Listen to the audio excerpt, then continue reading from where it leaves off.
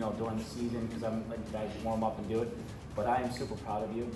You really have grown this year, not only as students, but as women, okay? Keep it up.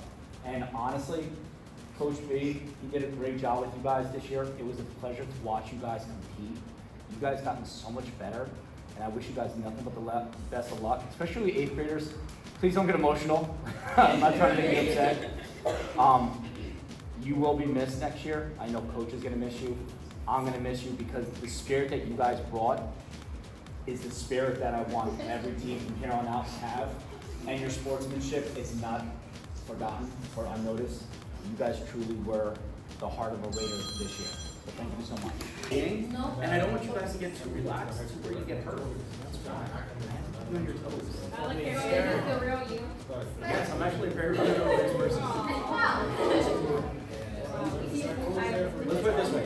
For example, when you start driving, instead of opening to like a flat tire, I would stop and change the tire out of that. So I just wanted to say, right, this is from all the parents. I'm very proud of you guys, right? Very, very proud of you guys.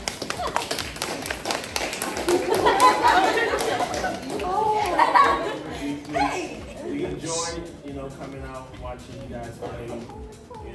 I could say, me personally, it was, the best time for me throughout the day. Knowing that I'm going to get out of work, come see you guys play, I really enjoyed it. And then, yes, and I really wanted to say, this goes beyond just soccer, right? So this right here, you guys take a look at yourself. This is a sisterhood, right? It goes beyond soccer. It goes to academics. It goes to just everyday life. You guys are your sisters' keepers, right? You watch out for each other. In school, you see somebody slacking, you can always talk to the person, hey, you gotta pick it up, you have that spirit in you, So guys, always remember that. I went to middle school here too. I went to Linwood, right? And I still have some friends in Linwood that I talk to today. And I say that to say that you guys are gonna be sisters for the rest of your life. It don't matter where you go. Some of you are going to go away to different colleges, but just always remember that this right here is the system and you guys are always going to have to walk, right? So, support each other, alright?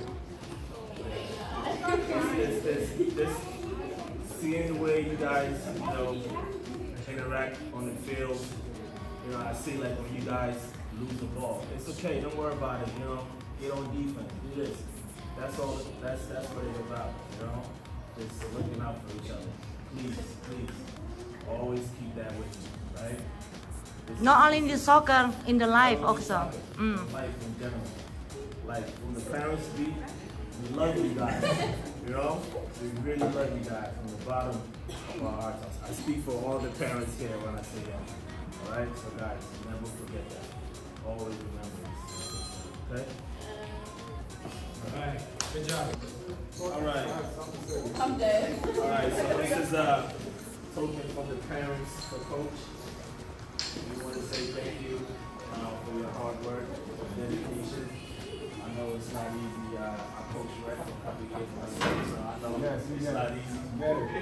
Yeah, so thank you so much. I really appreciate it. I appreciate it. Thank you, Coach.